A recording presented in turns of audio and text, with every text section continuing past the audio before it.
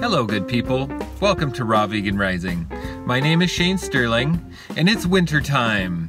That means it's cold outside. Today in Northern California, it's raining, and it's cold. It's January. So here's some tips on how to stay raw vegan through the winter.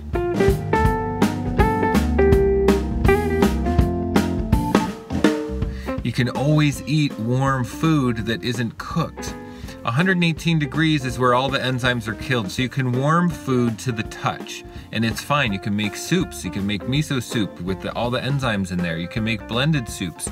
The Vitamix is a great tool for that because you can just kind of blend up soups and put vegetables in and you can get it warm. And there's no reason to have only cold food or refrigerated food on a raw vegan diet. What I do is room temperature food, and I find that I don't need warmed food. I don't really crave warm soups. Even on a cold day like today, I have no desire. In fact, the first thing I crave when I wake up in the morning is my green smoothies that I make, which are bananas and kale or spinach and usually some flaxseed. And I usually put some ice in there to keep it cool. So on a cold winter day, I wake up and I want a cold smoothie because that keeps me warm, believe it or not. You know what? People always ask me in Chinese and Ayurvedic traditions that they say you're supposed to eat warm food to avoid feeling damp and cold. And I just find that nothing could be further from the truth. A raw vegan diet, a 100% raw vegan diet, I find keeps me so warm and so active feeling that I never desire that warm feeling of cooked food. And when I first transitioned to a raw diet, I was really scared that I was going to miss the warm sensation of food. I really was, honestly.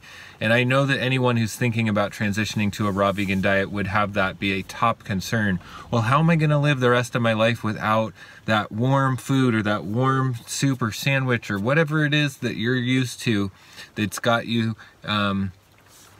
feeling like you could never give that up? What I say to that is that cooked food is an addiction, and cooked foods usually mean more mucus forming foods, and the cooked foods are going to slow down the metabolism. It's going to create mucus and biofilms in the body. It's going to create acidosis in the body. It's going to create everything that slows everything down and makes it harder to stay warm. If you've got cold hands and feet, if you run cold normally, it's because you're eating too much cooked food. You need to eat the raw foods, and then you'll never feel cold and damp.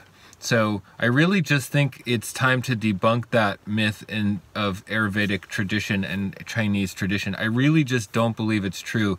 Humans have been cooking their food for hundreds of thousands of years, if not longer. So we've come up with all kinds of justifications to help ourselves believe that it's the right thing to do to eat cooked food.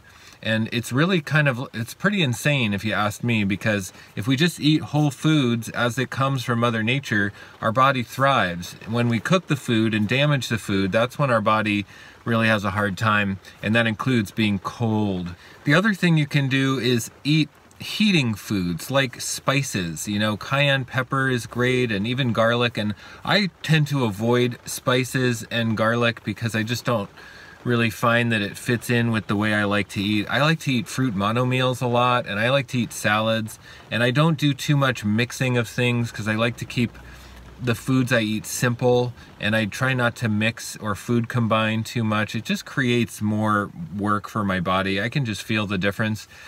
But in general, if you like spicy foods, you can make heated and spicy foods, and sometimes spicy foods are fun.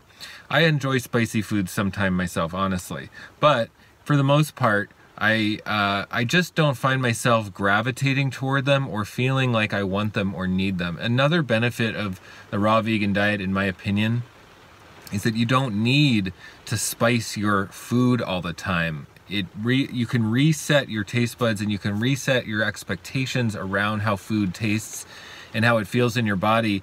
And coming from a cooked food paradigm, everything is seasoned and spiced and salted, especially animal products. It's all sugared and salted and spiced and seasoned because really animal products are gross and we shouldn't be eating it. So we have to just, you know, make it just covered in all these other flavors. It's really weird.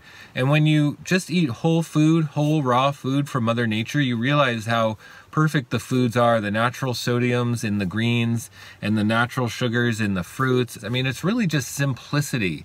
But the main thing to be aware of is carbs. Carbs create energy in the body. Eat the raw carbs.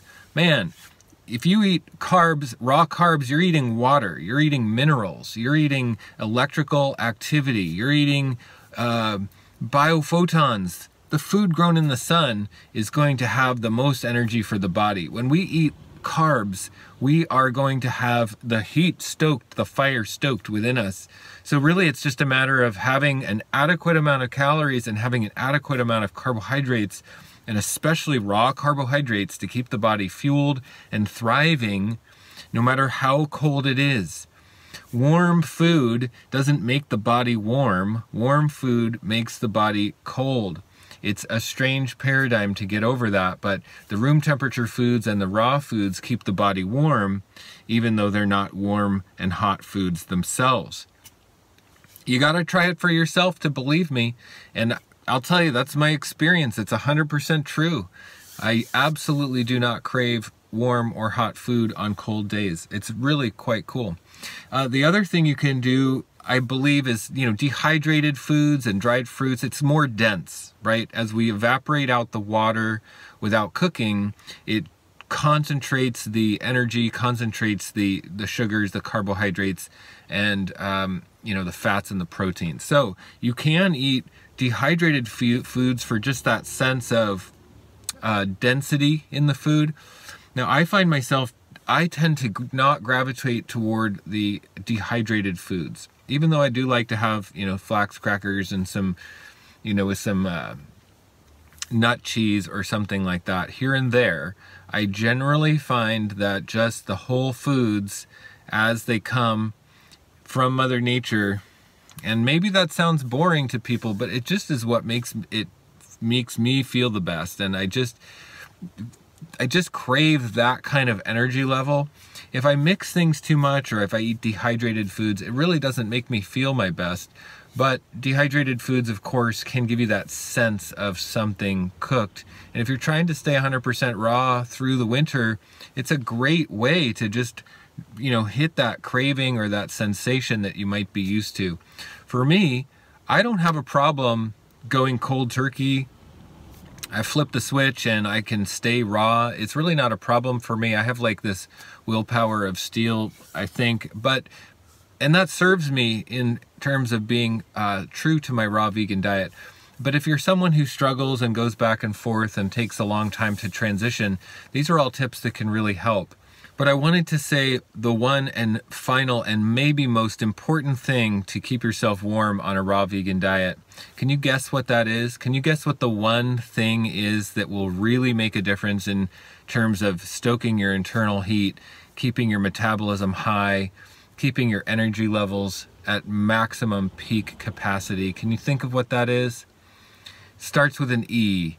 Exercise. Exercise really keeps us warm. I mean, when you spend 30 minutes to 45 or an hour in the gym, say, whether it's on the treadmill or lifting weights, you spark that internal heat and you're warm for the rest of the day. It doesn't matter how cold it is outside. Yeah, I mean, if we're talking 0 degrees or sub-0 degrees in highly cold northern climates, you need to put on the appropriate gear, but you're not going to be cold from the inside. All you have to do is work out. All you have to do is some exercise. And you know what makes exercising feel the best and the easiest is being on a 100% raw diet. I mean, when you're on raw food, you have so much more energy to work out. It makes it easy to go to the gym. It makes it easy to want to expend that energy. And in turn, that energy turns into that internal heat through exercise. I really don't think that we need to eat warm food to feel warm inside. I've experienced it myself.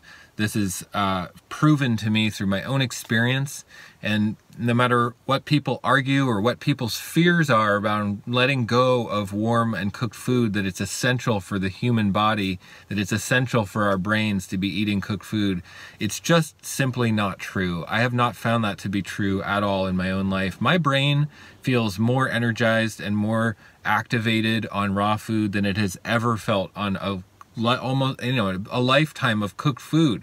I've been eating cooked food for over 40 years. And finally, I feel like I've broken free of it. Finally, I feel like I have the clarity of mind and the focus and the energy that I was born to have and designed to have as a human being. I feel like I found my birthright again. It's a beautiful, beautiful feeling. So that's my message. Thank you so much for listening. I appreciate you being here with me. Please subscribe to my channel so I can share more content like this. Please give it a thumbs up, leave a comment, and I will see you in the next one.